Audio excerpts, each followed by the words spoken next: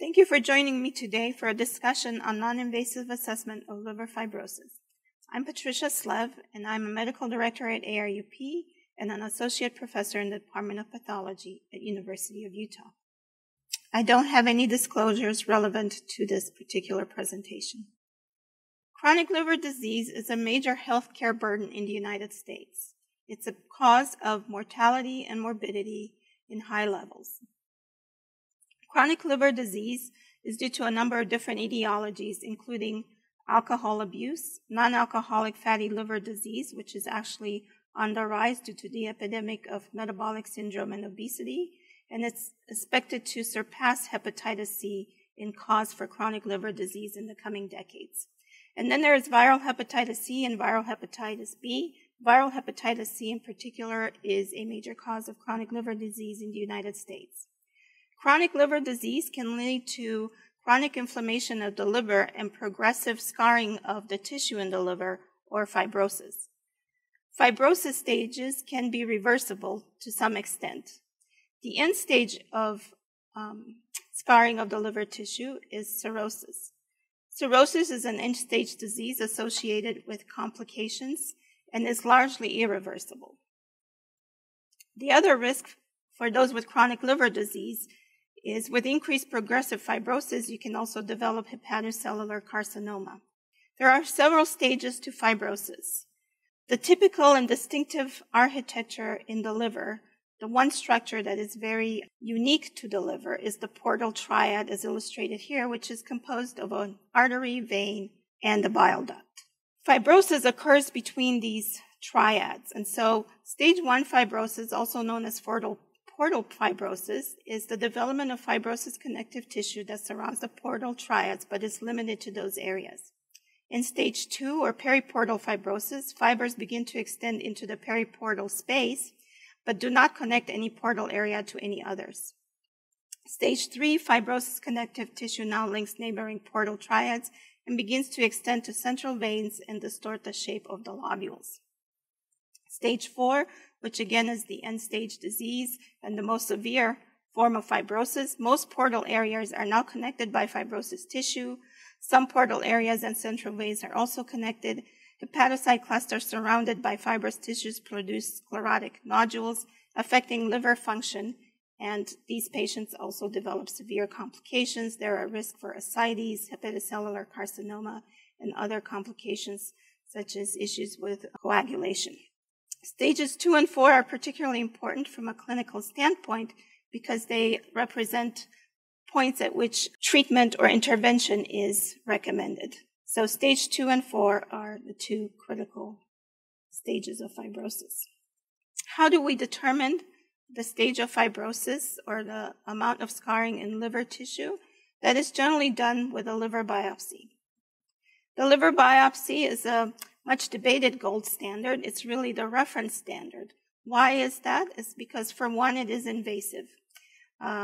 Risks for those who undergo the liver biopsy include pain, which may be an obvious result, but also hypertension, bleeding, pneumothorax, infection, and is certainly contraindicated in certain populations.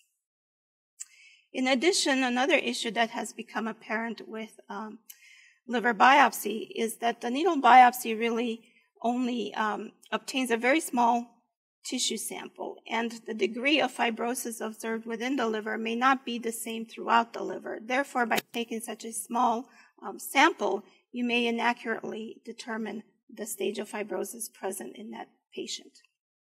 In addition, there are also some studies that suggest, depending on which lobule is used for the liver biopsy, that may also affect how the stage of fibrosis may be misclassified because it can differ between the two lobules. And lastly, even on the same biopsy sample, there can be intra-observer variation, and the accuracy of the biopsy interpretation is often influenced by the degree of experience of the pathologist who is doing the histological examination and assigning a stage of fibrosis. Which brings us to the reason why non-invasive tests for assessment of liver fibrosis have been developed. So because liver biopsies are contraindicated in some patients because there is a cost because they have several limitations such as infection and complications, these alternative methods of assessing liver fibrosis have been developed. They can largely be categorized into imaging or non-invasive serum biomarkers. Imaging includes most commonly, at least in the recent years, transient elastography. And for non-invasive markers or serum biomarkers, they can further be subdivided into direct and indirect markers, with direct being fragments of liver matrix components produced by the hepatic stellate cells during remodeling, and indirect are actually markers present either increased or decreased concentration due to inflammation or impaired liver function. So how does biopsy versus non-invasive test assessment compare in terms of advantages, limitations, risks, and cost?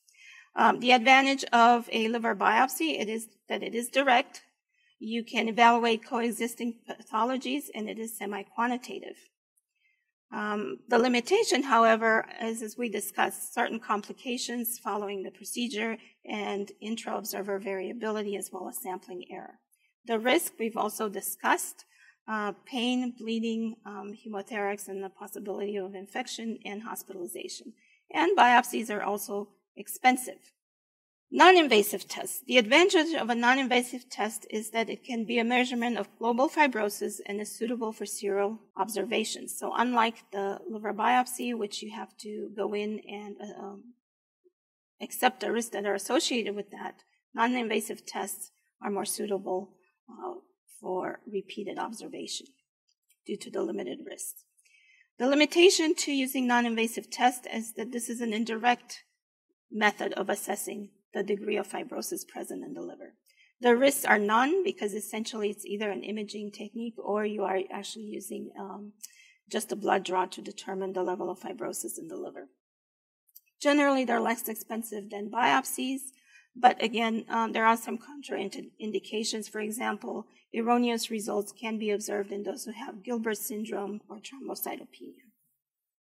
So direct tests are usually biomarkers that are not typically and routinely performed in clinical lab, but these direct biomarkers are an indication of the extent of removal and formation and the process that is going on in terms of fibrosis from the perspective of the abnormal balance between formation and removal of the extracellular matrix.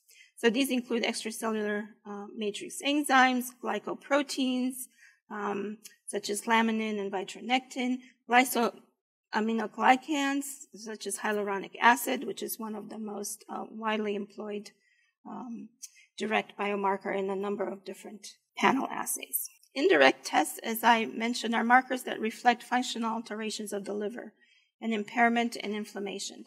And some of these include GGT, ALT, alpha-2 macroglobulin, bilirubin, haptoglobin, ApoA1. And you can see that actually these indirect markers, which are generally easy to measure in clinical chemistry lab, also are common to, for example, Fibrosure and Fibrometer. So you can see the ones that are highlighted in red are actually in common between the two assays, but each assay has its own individual components as well. And secondly, the components actually also differ depending on the application of Fibrosure or Fibrometer. This is a more in-depth look at the comparison between Fibrosure and Fibrometer. Fibrosure is actually marketed in the United States, but it's the same test as Fibrotest, which originated in France. Fibrometer has only recently become available in the United States and also originated in France and is developed by investigators who first developed FibroScan, which is EchoSense. So how does Fibrosure and Fibrometer compare? So both Fibrometer and Fibrosure have different types of tests and different applications. So for Fibrosure, we have an assay that is specific for hepatitis C viral infection and one that is specific for alcoholic steatohepatitis and non-alcoholic steatohepatitis. In the family of testing for Fibrometer, again, you have one that is specifically for viral applications. In this case, it's both HCV and HBV, and then alcoholic liver disease and non-alcoholic fatty liver disease are actually two separate applications with different markers and different patient demographics that are included. As you can see in non-alcoholic fatty liver disease, for example, you have additional height and weight in the case of Fibrosure and weight in the case of Fibrometer, because those are important in those particular populations. Fibrometer is comparable to Fibrosure and provides a fibrosis-cirrhosis score, just like Fibrosure does, and a necroinflammatory activity score, and the Medivir classification F0 to F4 for fibrosis, cirrhosis, and an activity grade of A0 to A3. As I mentioned, it was first developed at University of Angers in France, and we are now several generations into this particular test.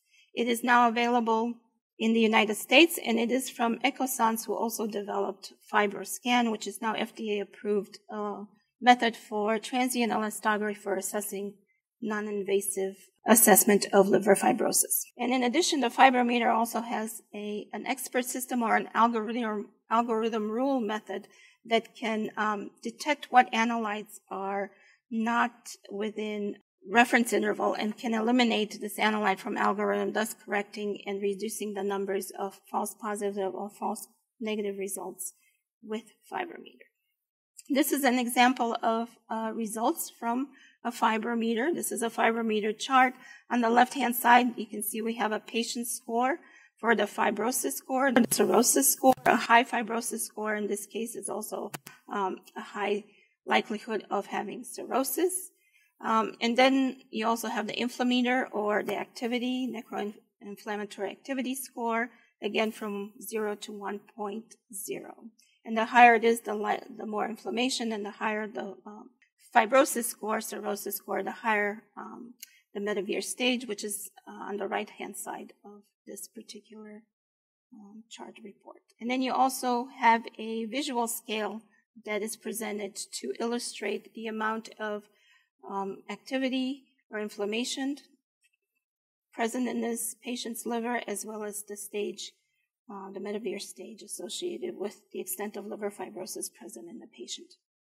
Now, because of some of the analytes that are present in Fibrosure, there are some limitations to testing with Fibrosure, in particular bilirubin and haptoglobin, which are not present in Fibrometer. The problem with bilirubin is that increased bilirubin can be observed in other conditions such as extrahepatic cholestasis or Gilbert syndrome. And also, if there is inflammation, you can have an increased haptoglobin, which can give a false negative result. So again, some haptoglobin and bilirubin, since they're not part of Fibrometer, do not lead to these particular issues. So that's one advantage of Fibrometer over Fibrosure. How does Fibrometer and Fibrosure compare in terms of clinical performance? There have been several studies that have looked at this. These are data from an independent study published by Sebastiani and colleagues looking at comparison of Fibrometer and Fibrosure at the F2 and F4 Medivir stages, which again are the two important clinical decision points. And they also did an analysis of all the studies that looked at sensitivity, specificity, positive predictive value, and negative predictive values for these two assays. And as you can see from this table, that Fibrometer is either equivalent or better than in each category compared to Fibrosure.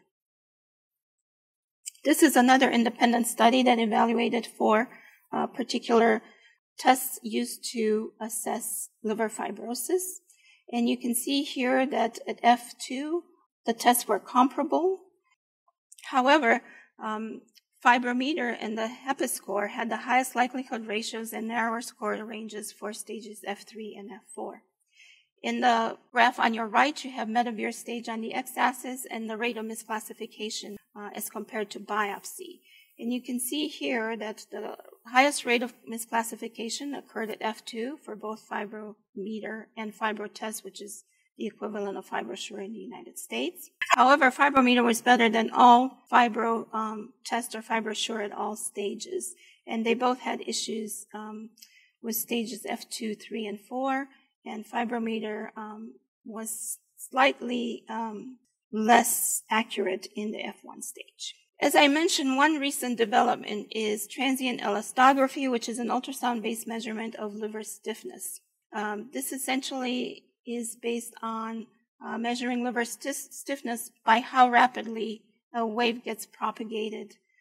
The faster the wave gets propagated, the higher the likelihood that there's liver stiffness or increased degree of liver fibrosis. This is now FDA cleared. There's one manufacturer, Ecosens, and the name of this transient elastography FDA cleared instrument is the FibroScan. Because there are some limitations, and studies have suggested that using just surrogate serum biomarkers as a sole methodology to assess liver fibrosis may not be as accurate and have level of sensitivity and specificity that is needed in clinical applications. Studies have also looked at the example of combining the FibroScan, which is the transient elastography result, with Fibrometer, which is the non-invasive serum biomarker.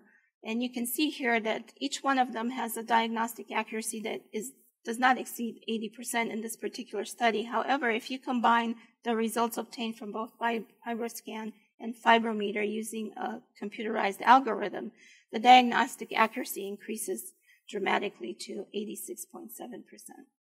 This is a study that also compared Fibrometer to Fibroscan to Fibrotest and do a combined index between Fibroscan and Fibrometer. And you can see here at these three fibrosis stages, greater than or equal to F2, F3, and F4, that even though each marker individually, Fibroscan and Fibrometer, had decent area under the receiver operating curve, when you actually combined the Fibrometer and Fibrometer scan in the CSF, SF, and C index, you can see that the diagnostic accuracy increases. This is also illustrated when you look at METAVIR stages and compare these tests on the right-hand side in terms of correctly classifying patients. Fibrometer is higher than Fibroscan in this particular study, and the Fibrotest. However, combining Fibroscan and Fibrometer gives you the least amount of incorrectly classified patients. Recently, hepatitis C management guidelines have suggested that the most efficient strategy for assessing liver fibrosis is to combine serum biomarkers and transient elastography, and maybe consider biopsy for any patient with discordant results between the two testing methods, if the information will be used to make clinical decisions. So to summarize, liver biopsy is the cornerstone of managing patients with chronic liver disease and remains the reference method for assessing liver fibrosis. Non-invasive biomarker panels do not have sufficient accuracy to replace biopsy per se. However, non-invasive biomarker assays combined with transient elastography provides increased accuracy, and algorithms that combine two or more serum biomarker assays or biomarker assay and a transient elastography methodology can be used to provide sufficient accuracy for staging liver fibrosis and significantly reducing the number of biopsies needed. Thank you.